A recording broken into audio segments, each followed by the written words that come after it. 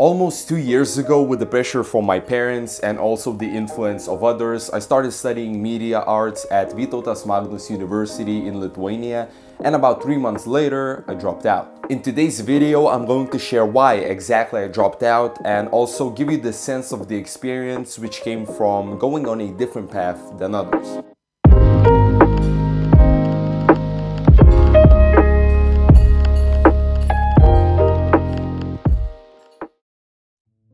Ever since my childhood and early teenage years, I never really thought deeply about who I want to be and what things I would want to accomplish. It seemed that I was impulsively jumping from idea to idea of my future every day. I think that many people struggle or have struggled with this in their lives, but everyone is told the same story when they get older. Think about a few topics that you're interested in and apply to university or college of your choice, and pray that you get in, and that's pretty much it. It's the safe choice, and it makes sense. You will go through 4 years of yet more of the same school system type of learning, so it's familiar, and after those 4 years, you are promised to be qualified for a job in your selected area of studies. At first, I thought, yeah, that's what you're supposed to do, and I looked at all these different professions and thought that I had to choose one. But as time passed, I started to question if studying was worth it.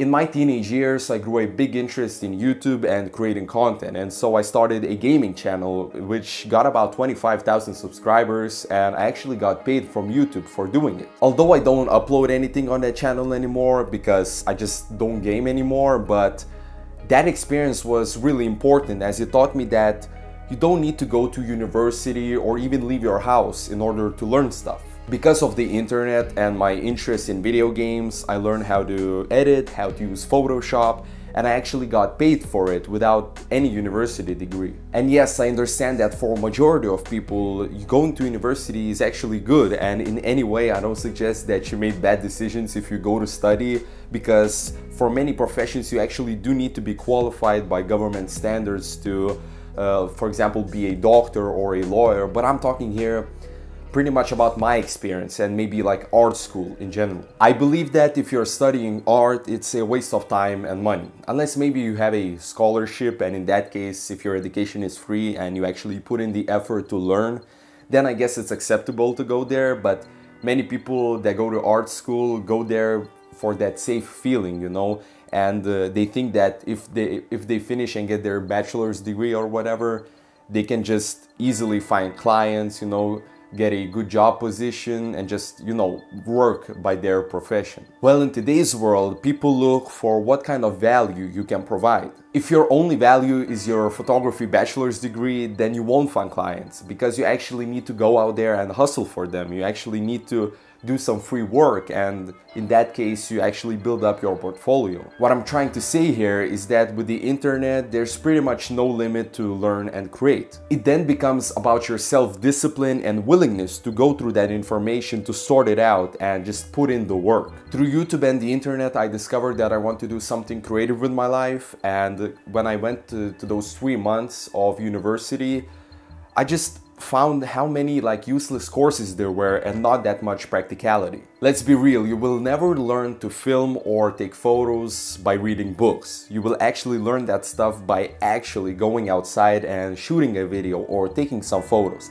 And yes, the technical stuff matters, but it shouldn't be the majority of your learning process. I believe that you can learn pretty much everything about filmmaking, editing, photography, YouTube, whatever creative activity you want to participate on the internet. And me doing YouTube is not the only example. I recently moved out of my parents' house and I wanted to earn some extra money, and I've been working like almost a year at my pizzeria job, and as you probably know, it's minimum wage, and I don't make any money on my YouTube channel as of yet, so be sure to smash that like button for the YouTube algorithm to help me get closer to my dreams. And so I started to do some freelance photography. I've never really been into photography, like yes, I've taken a few photos in the past, but never really got that deep into it. So I decided to learn what angles are the best, how the whole process of client photography works, and I just started out reaching to clients on Facebook groups. If you are just starting out, the best thing you can do is do free work to get the ball rolling. In my case, nobody would pay me if I send them a link of my photography page and there's like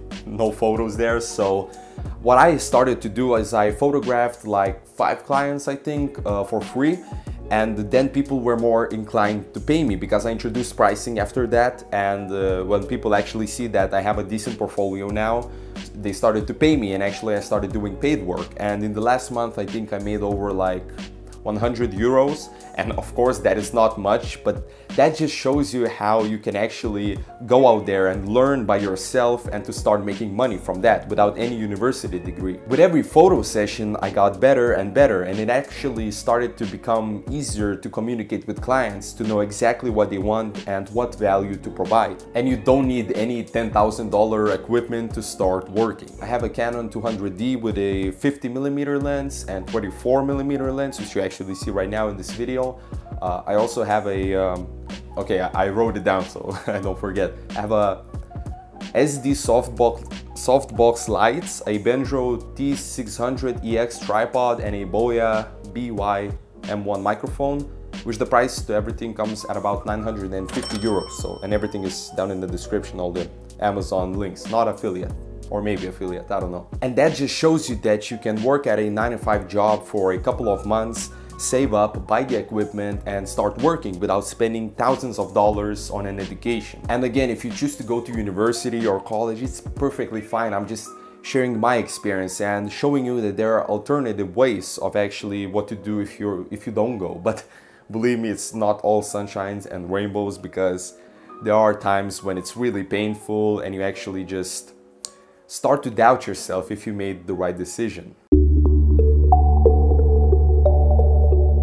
As I mentioned in the beginning, going to university/college is the safe choice, and part of that safety comes from the comfort, which comes from knowing how things are going to plan out. When you finish university, you get your degree, and then you can go working with that degree. Of course, it's not that simple, but the plan is there, and the future is sort of figured out, so it gives peace to the mind. Now, when you are going on a different road, it's never straight. Every day I think about when I'm going to make it, when I'm gonna feel that comfort, and when I can actually, it's kind of like not really stoic to think like that, but there are times when I think, well, like, when can I prove my family and friends wrong and actually show them that I did something great without going to university and into debt. So of course I get discouraged when my videos don't do that well. I get discouraged when I have to go to my pizzeria job and just sit there and think when I'm gonna leave to get home to actually start working on the stuff that really matters.